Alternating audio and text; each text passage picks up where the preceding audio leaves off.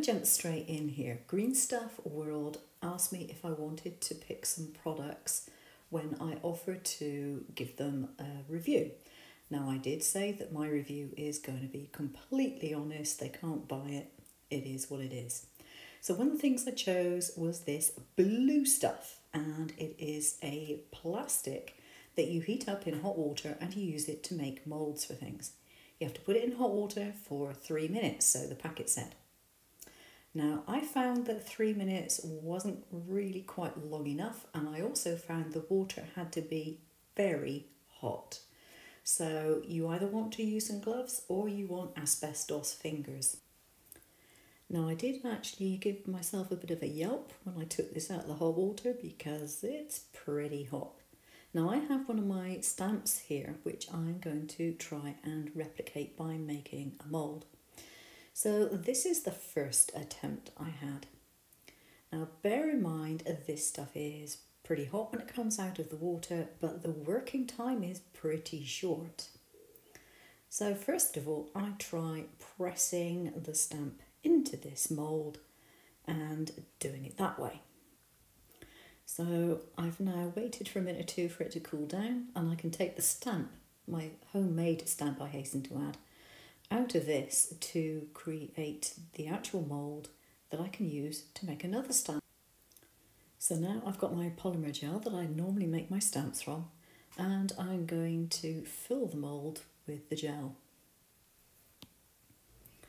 So now I'm putting a piece of glass over the top of this because that is one way of making sure that the base is going to be flat.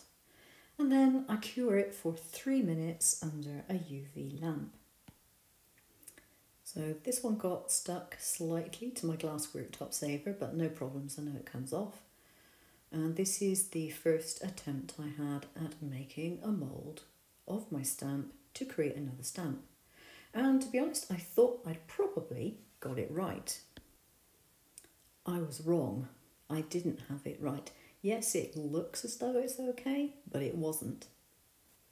So here I am. I'm going to do a side-by-side test of my original stamp, which is on the right-hand side, and the new one, which I made from the mould, which is on the left. So here's the result, and it becomes blatantly obvious that I didn't have a level stamp. So take 2. So the next time I do it, I take more care to make sure that I press this between 2 flat pieces. Well, one's glass and one's a Perspex stamp block, as it happens. And I move it to one side because I don't have support under that part of the table. So I press down pretty hard on it to try and make sure that it has even pressure and that it will be a perfectly formed mould for my stamp.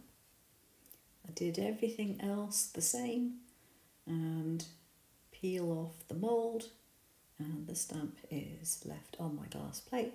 A little bit fiddly to get it off, but it peels off. Because it's been cured for 3 minutes, it's pretty tough. You're not going to damage it.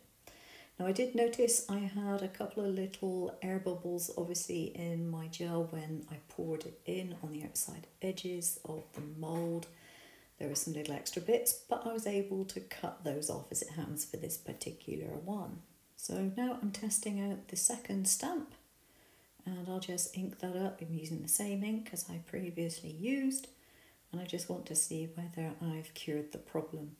Now, I don't doubt that this plastic stuff can make decent moulds. It depends on what you want to use it for. The working time is very, very short. The stamp came out fine this time, so I've proved that if you have a favourite stamp that you've made, you can duplicate it by making a mould of it, just filling it up with the polymer and making another one. This would be great if you wanted to make several of the same design.